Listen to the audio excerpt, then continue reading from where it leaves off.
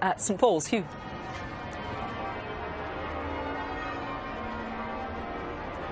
The Duke of York and his daughters Beatrice and Eugenie arriving at St Paul's Cathedral. Duke's main focus over the past year has been his pitch at the palace. That's something he founded to support entrepreneurs. He is, of course, the UK Special Representative for International Trade. And Princess Beatrice and Princess Eugenie with him too. And there we have the Earl and Countess of Wessex. Yes, it's very nice, Hugh, that we see there, ready for the first time, the Earl and Countess's son there, Viscount Severn, playing a prominent, starring role, perhaps, at a state occasion. Occasionally seen the children on the balcony at the birthday parade, but here he is coming to his first big formal event, and there's Lady Louise, Mountbatten-Windsor there too, who played a very rather poignant role at the equestrian birthday tribute to the Queen at Windsor recently. She came on at the end riding a pony herself in front of the crowd alongside her father, the Earl of Wessex. The Queen loved that. I should be very pleased that they're here today. Duke of York being greeted by the Dean and Chapter and now the Archbishop of Canterbury, exchanging a few words.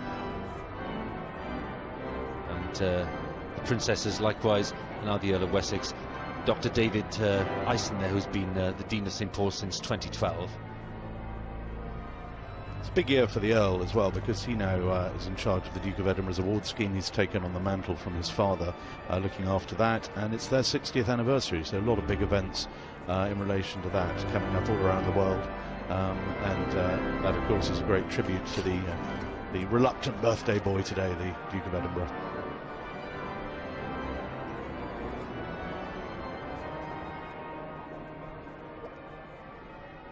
The bells of St Paul's Cathedral. Very hard work for the Guild of Ringers at the Cathedral here today, and indeed over this weekend.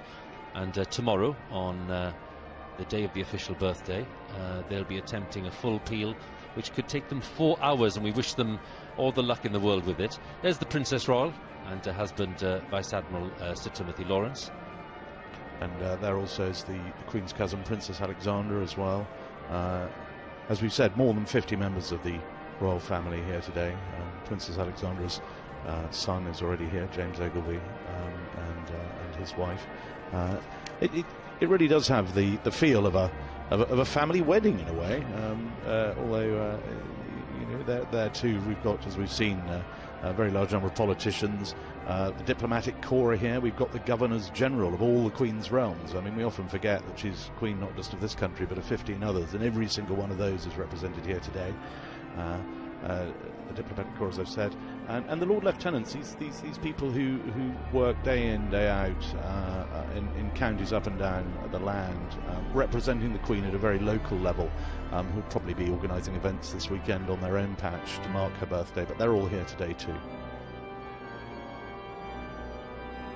When we think of the service itself, Robert, there's been a lot of care taken, obviously, to think about every single element and segment of this service. What would you point people to as we look forward to the service now in about 15 or so minutes' time? The elements that you think will really underline what this is about? I think a lot will depend on what the Archbishop of Canterbury has to say. That's always an important moment. We've got the Archbishop of York here today as well.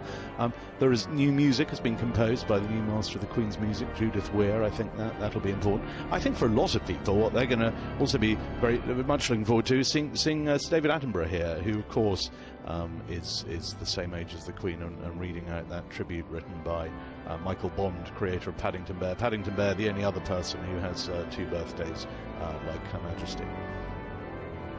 And there's David Attenborough with Michael Bond, waiting to take part in this service, and I think you're right. Lots of people will consider that to be one of the great highlights. He's been very much a part of royal life, David. I mean, he was used to, many years ago, in his capacity as a senior figure at the BBC, he used to produce the Queen's Christmas broadcast, and is a great friend of the Duke of Edinburgh as well, because of their shared interest in wildlife and conservation.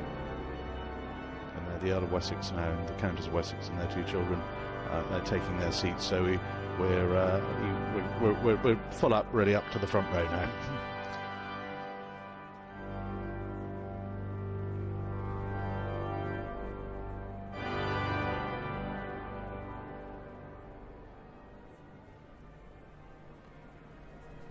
There's no setting like it, really. St. Paul's Cathedral, and the view there from the Great Dome it really just expresses the scale and the ambition of Wren. And the fact that it's still here today, of course, is a miracle.